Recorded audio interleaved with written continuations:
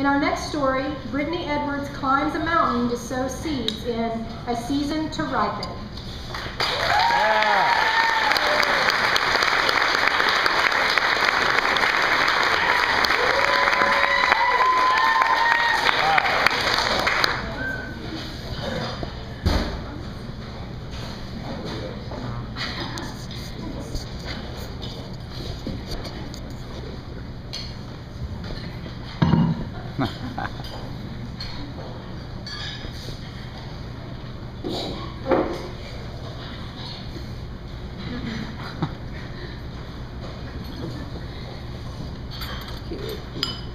It is a heavy September Sunday afternoon, and the dense clouds shroud the mountain intimately. The air beneath is damp, heavy, and still. I finally reached the gardens. It's been over a month since I stepped upon the dark brown soil, and I ache to see the change that I notice immediately. Autumn has already begun to gently brush my summer land, and the vegetables hang as if lingering middle-aged showgirls. As the thunder warns, my time will not be here as long as I want. I start picking, clockwise with the muscadines, and then onto the late green beans and early sweet potatoes. 3 months earlier, I had just finished my freshman year of college. A strange world that led me to find myself living upon Cuddy Jean Mountain, working for the first time as a garden attendant. The work was new to me, but I soon fell in love. The summer passed swiftly, as summers are known to do. I worked hard from dawn until noon, quickly learning and ripening into a novice, excited farmer.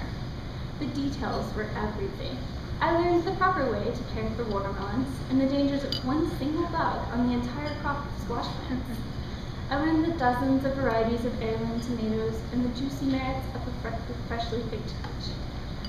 With this knowledge, I could feel my confused world expanding and my little flow of my anxious soul ebbing to a clear and steady stream. As the season peaked and the summer was its hottest, I discovered my greatest love of the field: harvesting. The thunder growls again, but now I've made it to the warm herbs, and the smell of the basil mixes with that of the approaching thunderstorm. I hurry faster, my experienced hands quickly and gently choosing the fullest of fruits for my bounty.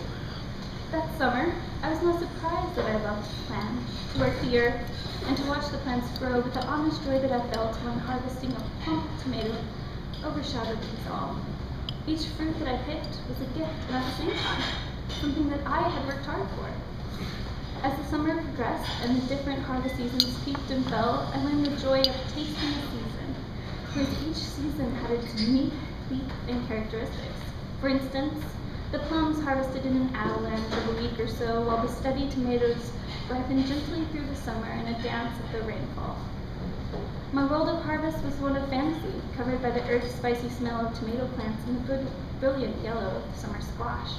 However, as each harvest came to a close, I knew that my own season and my magical world was coming to an end. And then it happened. I was abruptly plucked from my mountain home in mid-August and sent back to the university. Time flowed faster than ever as the weeks turned into a month, and I saw nothing of my garden home. Halfway through the grapes now, I begin to hear the rain. I hear it before I see it, so if you've ever been in a vineyard, you could experience that, resounding rhythmically on the grape leaves that surround me. My picking becomes hastier, and I'm soon covered with wet falling leaves and mud from digging the sweet potatoes earlier. As I pick the last of the golden tomatoes, my paper bag deteriorates, and I am forced to double my wet cotton t-shirt to hold all the fruit that I have chosen. As I finish with the fragrant collard greens, my shirt struggles to hold the bounty wrapped inside of it. I realize, as the rain soaks me, that I am a ripe fruit myself, watered by the rain, soaked in the sun, and freshly plucked from the garden.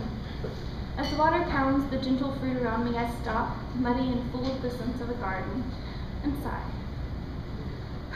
The peace that I find in this moment is monumental. For in my little world of chaos, I finally found a sanctuary in which the rhythmic seasons of the fruit cause all things to make complete sense. I feel the rain soak through my skin, and now I know that because of this peace, I can know I always return to the garden from which I sprung, grew, and ripened. All right.